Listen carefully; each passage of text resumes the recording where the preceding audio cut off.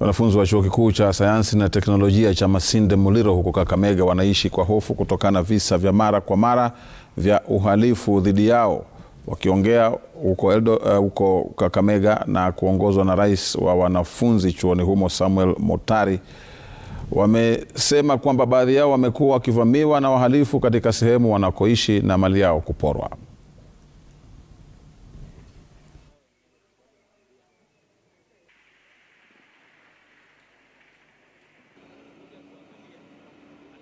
Without these students of Masinde Muliro, we'll be having no Kakamega town. We run the economy of this place. So we beg the county government to see to it that students live in peace and harmony, and that they can go through their daily activities, they can go through their studies in peace and in an environment where they are not being maimed, they are not being attacked. Insecurity is becoming an issue here in Kakamega. We are boldly condemning all those people who are involved in attacking, butchering and killing our fellow students.